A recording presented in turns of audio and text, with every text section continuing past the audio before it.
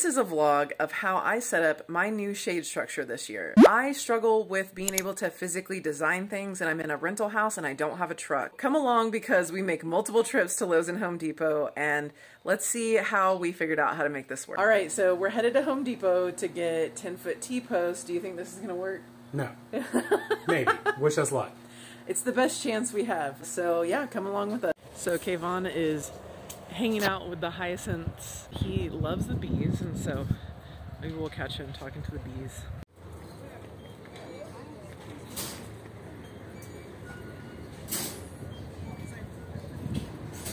Did you get one yet? Yeah. You see him? He likes to pet them. Aw, he's letting you. Oh yeah, they have lots of pollen on them.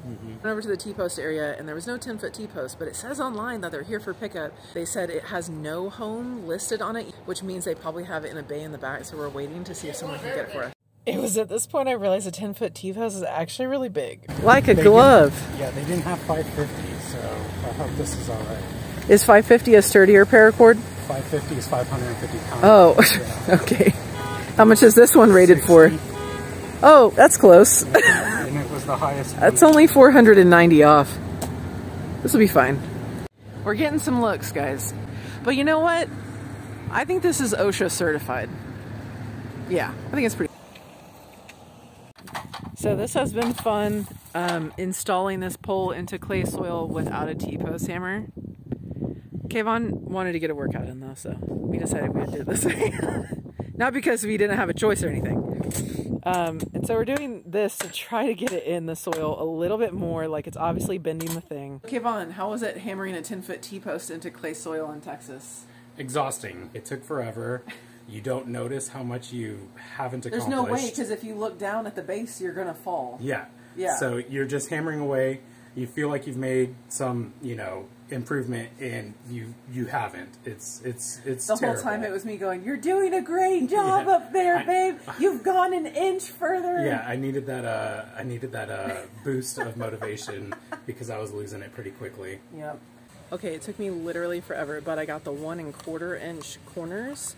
This is a 1-inch coupler, I think is the name, and then I'm grabbing a 3/4 inch of conduit.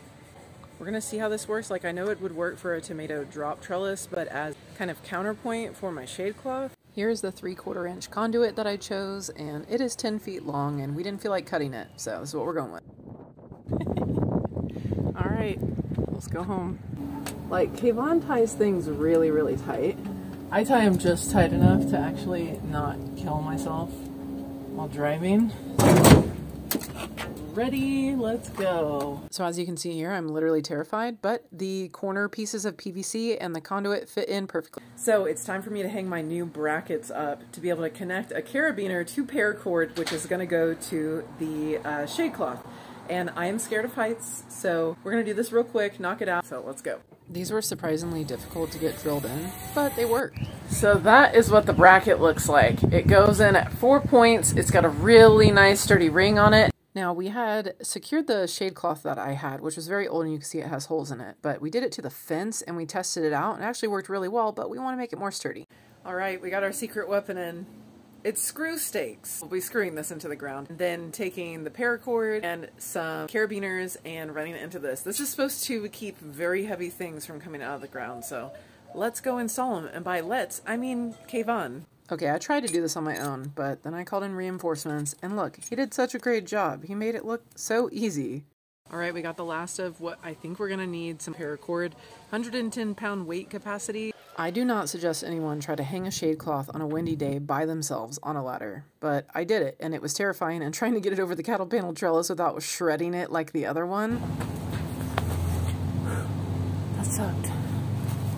But my design worked, and it's super sturdy. I'm going to be doing a second setup just like this right next to it, because the way my sun sets, I'll show you. So the sun sets this way, as you can see from the shadows on everything. So at this time of day, 4:30, we've got shade over here, which is where the pumpkin patch is going to be. So we'll get another shade cloth hung up on that half, but for now, it's pretty sturdy. You can see it's very windy. This shade cloth is a little big. It's a little bit bigger than what I need, so you can see it's pretty ways back and forth, but I mean, it's up there. In one part of this video, you see us test setting up a shade cloth, and it's got a lot of holes in it. It got shredded last year, and it's literally one of the cheapest shade cloths on Amazon. It actually is a little bit closer to like 10 by 20 foot shade cloth, and the one that I finally put up at the end of this video seems to be bigger than 10 by 20 feet, and that makes it kind of floppy and a little bit heavier. Although it seems like it's a sturdier shade cloth, it actually is more difficult to hang. So that's something to note, that if you can make to where your shade cloth does not get snagged on things, then you might want to just get a cheaper one because it's not as heavy, and as long as you have a good system for setting it up,